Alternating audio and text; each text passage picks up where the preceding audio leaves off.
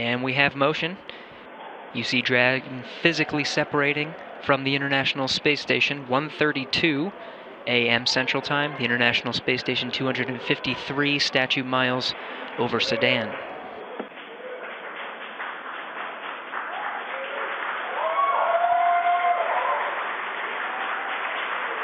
Houston, the station is supposed to go into ISS thrusters enabled. Copy.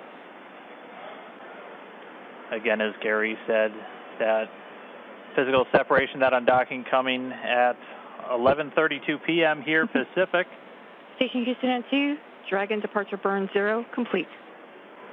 And David St. Jacques reporting everything looking good so far. You heard him say the corridors, so they, on their overlays that they have on their laptops on board the station where they're actually monitoring Dragon, they're looking for any perturbations outside of the expected path. And so we're continuing to get really great views, Dragon backdrop by the inky blackness of space. You'll see the cameras are a little bit jerky in their motions. They're actually being controlled by somebody on the ground in mission control.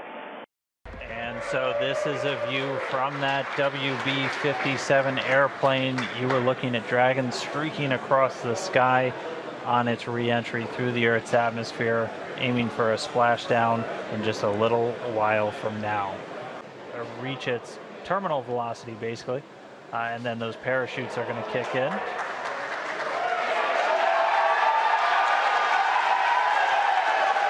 So there you have visual confirmation of the deployment of our drogue parachutes. This is the first of 2. You can hear cheering here at SpaceX headquarters as the employees that have gathered around our Mission Control Center are sharing the same view as you. What a gorgeous shot of Dragon coming back down.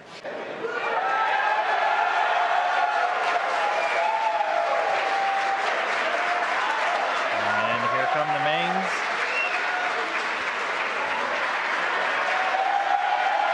So over the next few seconds, we will see those main parachutes exactly like that begin to expand as they capture more air, further decelerating the Dragon vehicle down to the Atlantic Ocean.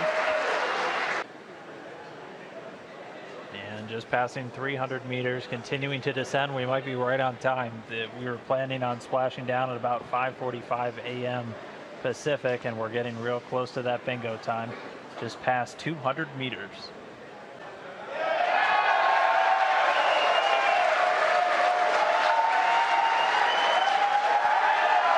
And there we have confirmation of splashdown. Dragon has returned to planet Earth. It is now back home, and you can see on your screen our 2 fast boats racing out to the capsule, now in recovery.